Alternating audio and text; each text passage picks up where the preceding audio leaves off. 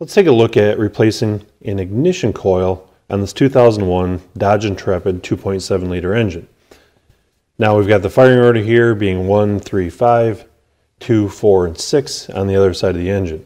So we're going to replace this one right here, and you'll see it's pretty straightforward. We've got our electrical connection on the top here. I'm going to pinch the tab and slide it back out of the way. And then I've got 2 bolts with an 8mm head that I need to remove.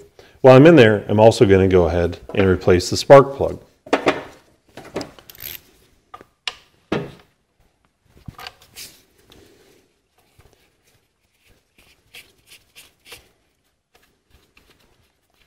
Now the ignition coils on this vehicle are quite accessible. We don't have to remove any intake manifolds or anything like that to get at any of them. And you'll see these 2 bolts come out with relative ease. So I'll quickly remove the ignition coil here. I'm going to take my spark plug socket,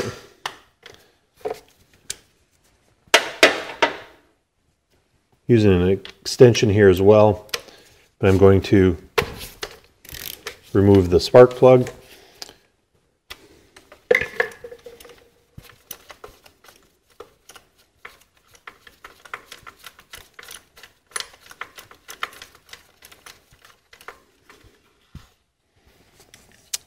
And the spark plug didn't come up out of there, so I'm going to have to grab a magnet and pull that up. But you'll look at the old coil here.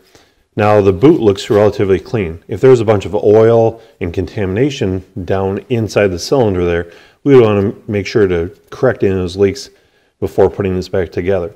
So we don't need to worry about contamination or valve cover issues at this point. So let me grab my magnet.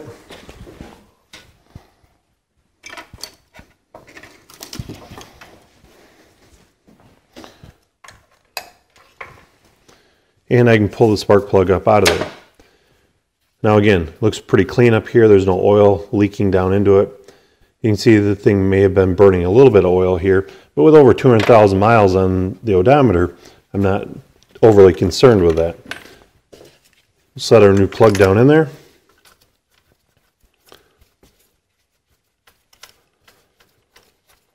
I'm going to go ahead and start it by hand here. Get it as far as I can by hand.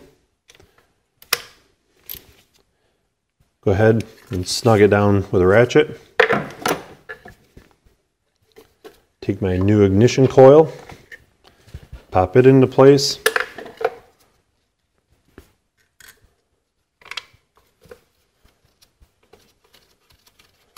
Now I'll install the 2 bolts.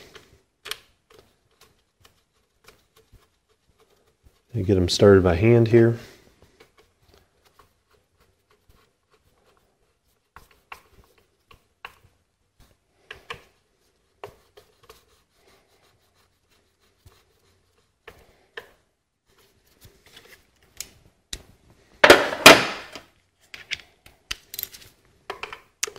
And finally I'll use a ratchet to snug them down, get the coil locked down into place.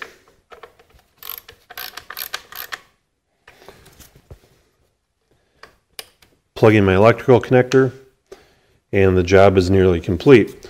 We want to make sure if there are any trouble codes set by the previously faulty ignition coil, we want to go in and clear those out.